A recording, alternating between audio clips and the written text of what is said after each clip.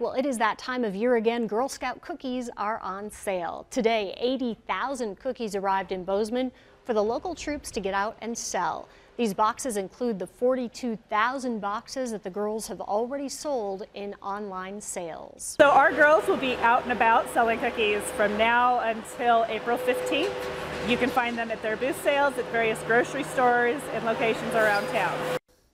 Great time of year, and the cookies are baked at Little Brownie Bakers in Kentucky. Well, teaching